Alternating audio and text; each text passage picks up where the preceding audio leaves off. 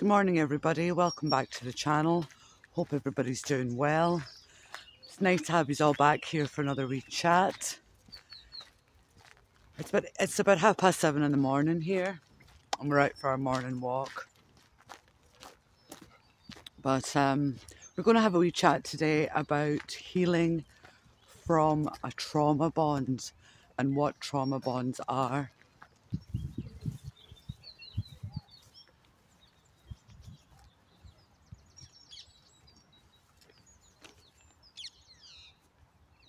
I'll just show you this beautiful modern house up here. Isn't it gorgeous? Excuse me. So let's have a wee look at what a trauma bond is. So a trauma bond is any relationship that causes you harm.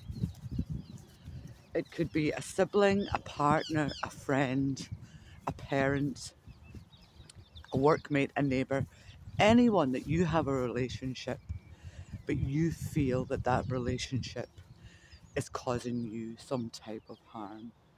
Now it could be emotional harm, psychological harm, or even physical harm. Not all relationships like this are trauma bonds.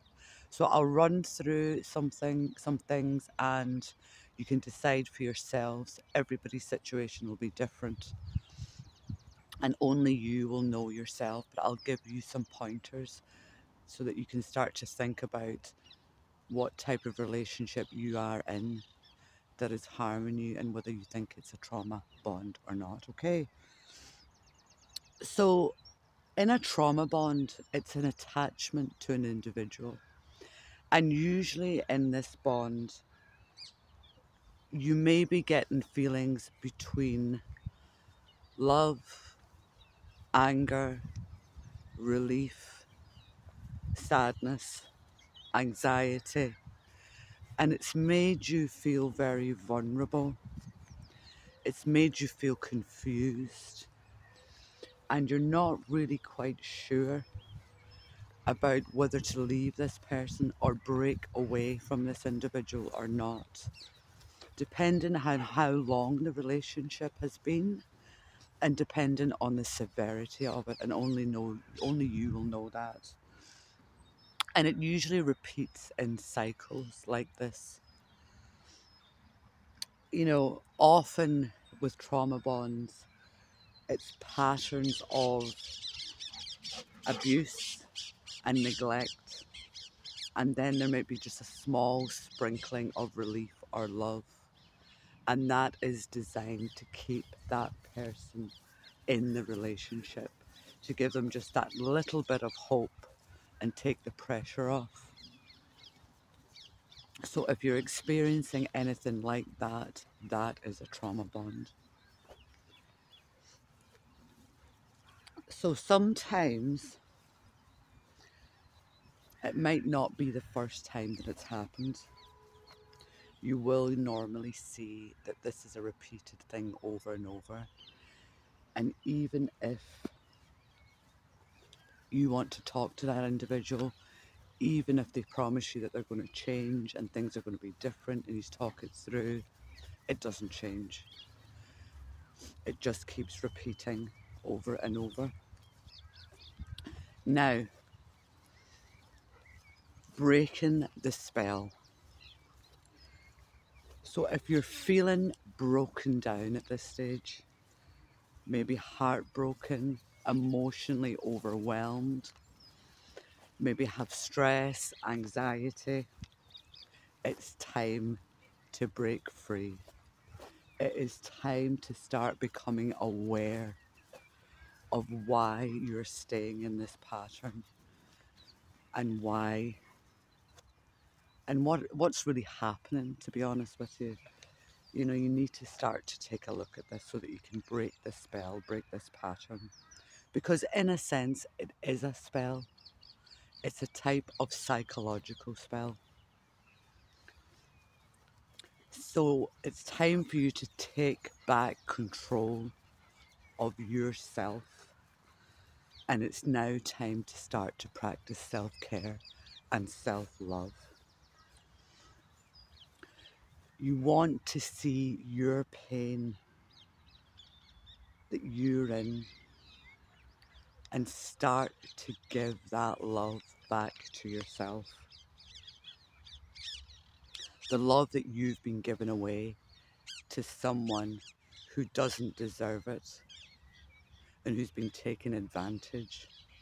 And you need to then bring that back and start giving it to yourself. Start to choose you. Even though they don't. Okay? So, acting on your own behalf is the first step to changing and breaking these patterns. Although it may be difficult, it can be very difficult depending on how long this person's been in your life, what they've meant to you, especially if it might be a family member or a childhood friend or a partner that you've had for a long time. You know, it will be difficult, but you can do it.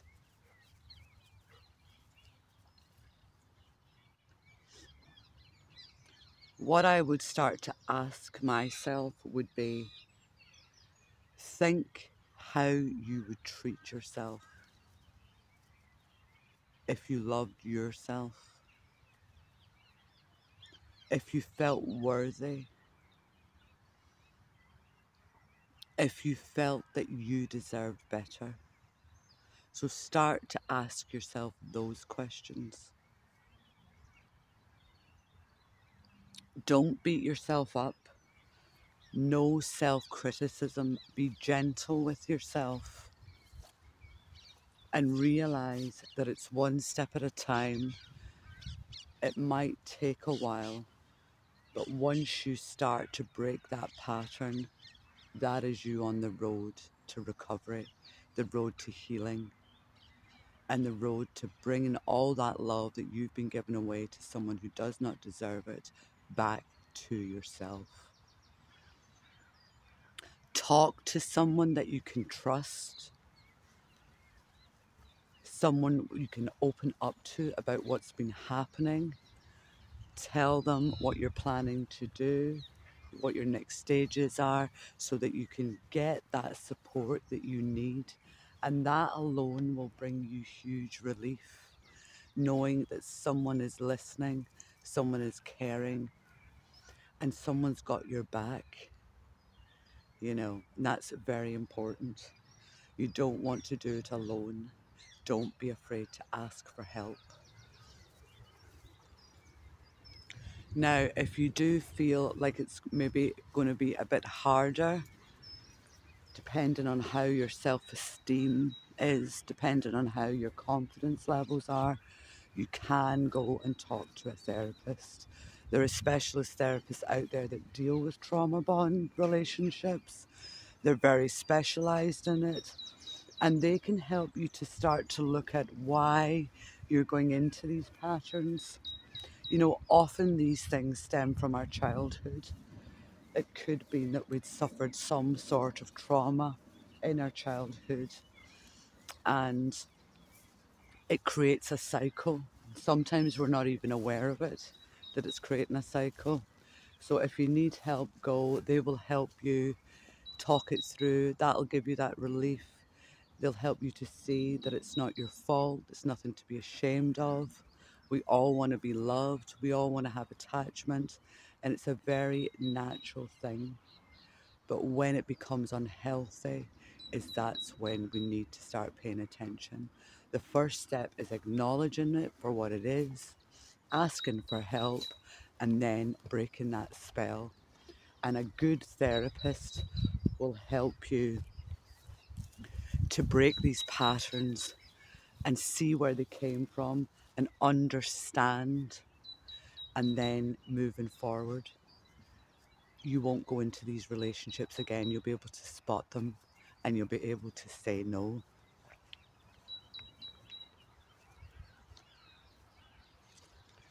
And remember You are worthy. No matter what you're going through, no matter what's happening in your life, there's always a way forward. There's always a way out.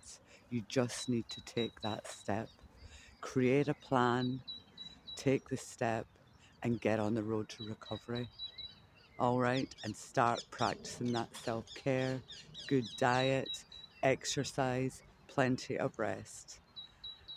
Until the next time, take care.